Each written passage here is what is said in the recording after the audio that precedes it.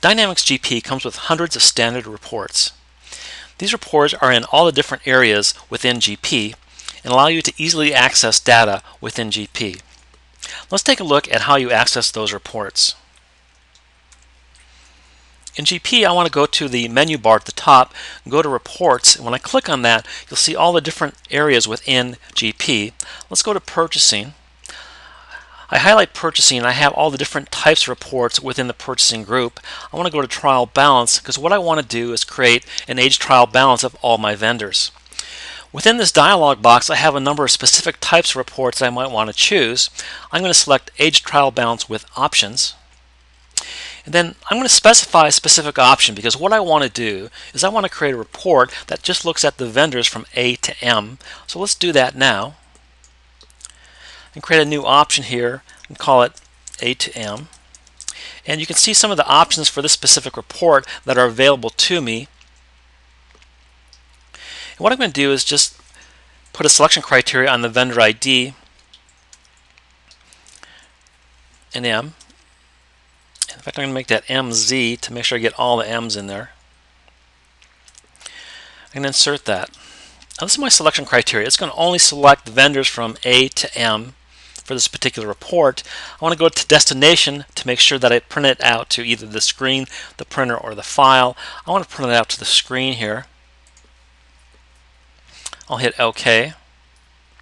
And now I can save that if I want to. If I go back to my dialog box, that is now an option that I can select. I can insert that into my print list here and then print it.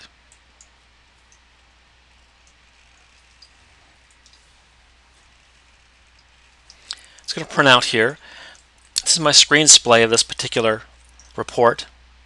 I can change the resolution on that by clicking up here. I can also print it out to printer by clicking on the print dialog box right here.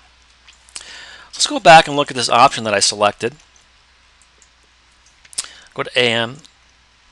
I'll modify that. Another thing that I can do is I can add it to the My Reports area.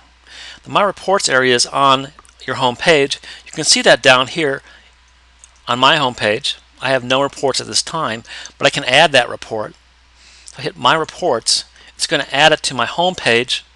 I can change the description if I want to, or just select the default, which I will do. Then I'll just save that again. In order to see that show up in my reports area, what I want to do is refresh my home page and go up here and refresh. And now you can see that I've got the My Reports area. I've got this special report here. I'm going to click that open. And that'll just run the report automatically for me. What I like about this is if you've got a report that you go to on a regular basis, every time you click on that report in the My Reports area, it's going to go out, refresh the data, and present that report to you. Now there are literally hundreds of standard reports in Dynamics GP, and what you want to do is take a look at all the options or some of the options and just select the ones that make the most sense to you. If you find a good one that works for you, then you can modify that if you want it even further.